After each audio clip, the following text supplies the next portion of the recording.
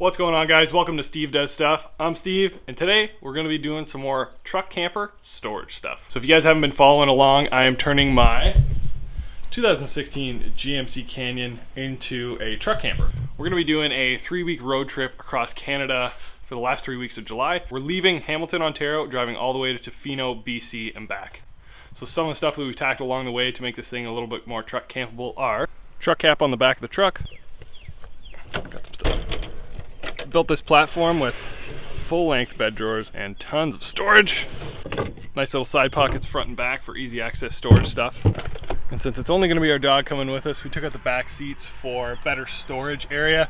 Flat surface, we're going to have a cooler, dog bed, and a few other things in here, water jugs, etc. But what we won't be able to have is some of our backcountry gear with us. At the end of our trip, we're going on a 5 or 6 day backcountry trip through Western Algonquin Park.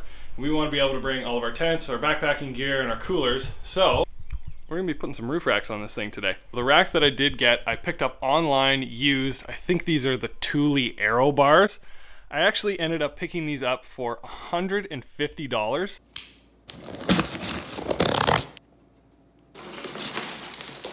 Some guy shipped them to me. I just sent him my money and figured, you know, he's going to rip me off.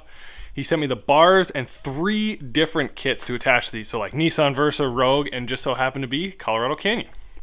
So I'm gonna go ahead and snap these guys on and show you how they go on.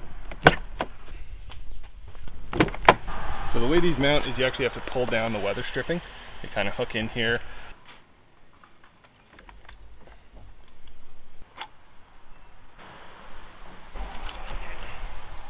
So when you're putting these guys on the back, just pull this down, open up the top, just start cranking them in, and they'll dig in.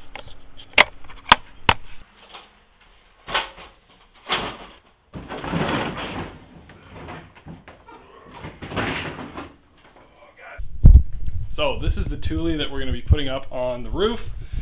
I'd say it's about 4 feet by 3 feet. It is a thick unit with a lot of storage in it. I don't know the model because I'm just basically borrowing this for the trip.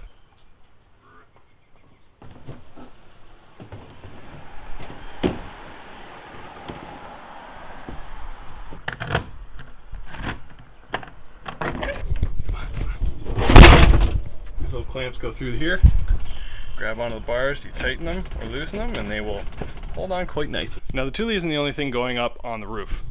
Because we're going to be living out of the truck for a little while, I'm going to try and shift this over as far as possible because I want to be able to put our tent up here. So the whole idea behind this tent is some places we're going to be camping are probably going to be pretty buggy. So it's got a door front and back. So we're thinking that we could possibly back the truck up into here, opening the back so we can cook easier. And that way we wouldn't get, you know, attacked by bugs. So this tent was about 160 bucks from Walmart. It is an 11 by 11 and seems to be pretty good. Hope he likes it. I'm not entirely sure we're gonna need it everywhere we go, but I know here in Ontario, especially like late spring, early summer is brutal. Very, very buggy. So this will come in super handy. I think for attaching this, we're just gonna be basically putting a bungee cord on there, and well, it should be good. This case isn't waterproof, but it's just a tent, like a structure.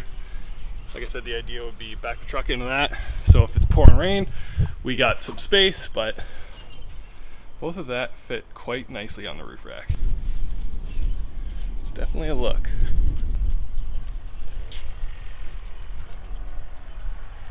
I also wanted to point out that these kits come with a rubber gasket that you run right here. I haven't put the gasket on yet because I don't keep the racks on full time. I don't want water leaking down into here.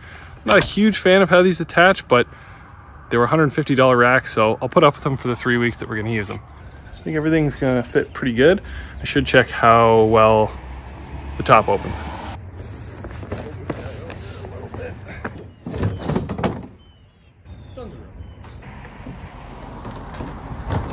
Well, that's going to do it for this episode of Steve Does Stuff. It's just a quickie, but it's, you know, one more thing handled. as we're just over 2 months away from our road trip. So just kind of getting the last few items buttoned up as we go along. So thanks very much for watching, guys. See you next time.